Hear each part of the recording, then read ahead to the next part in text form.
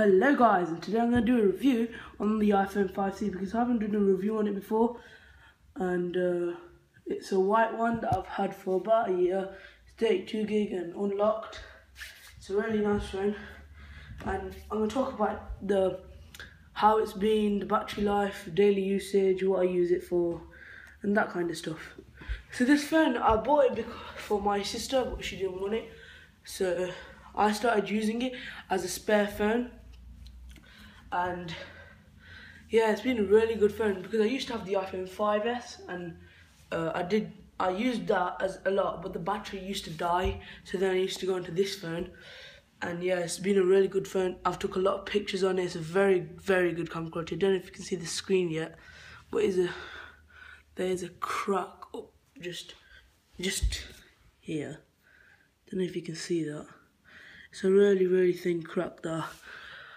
Dropped it really hard.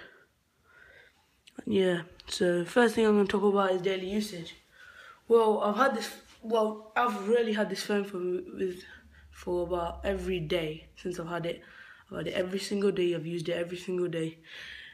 Battery life, I charge it in the morning before I go to school at about 8 o'clock, and then I take it off charge at 8 o'clock. Probably die the next morning, about 6 o'clock in the morning when I wake up. So then I put it in charge, and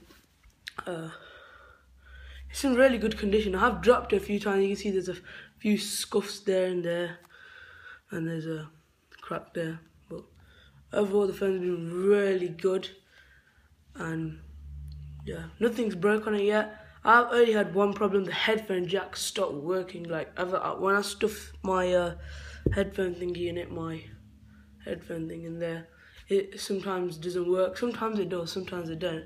I don't know why. I think it may be because there's something stuck in there. I haven't tried to get it out yet because I don't use this phone anymore. Because I have the iPhone 6 Plus now, and yeah, it's been a really good phone.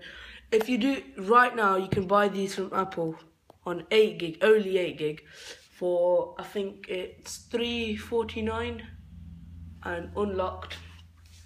You can go on eBay and Amazon. You can get these 32 gig unlocked. 8 gigs too less. I prefer 16, 32. 64 is a bit too much. 128 gigs too much. Well, I don't think you can get 64 and 128. I think it's only 8, 16, 32. But they're going out now, so you can only buy the 8 gigabyte one. If it was a choice between this and the iPhone 5, I'd go for the 5C because the differences are, this is a bit newer.